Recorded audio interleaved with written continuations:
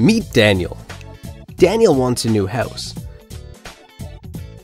While he's driving around one day, he spots a house he likes. But the realtor isn't answering the phone, and their website is too slow to load on his mobile. Feeling very frustrated, Daniel drives off. And with all the distractions of his busy life, the house is forgotten. If the realtor had a proper mobile website for their listings, Daniel would have had all the details within a few seconds, right there on his mobile smartphone. He could have sent a text or sent an email, or sent it to his social profiles. The realtor could have closed the deal, and Daniel could have a new home.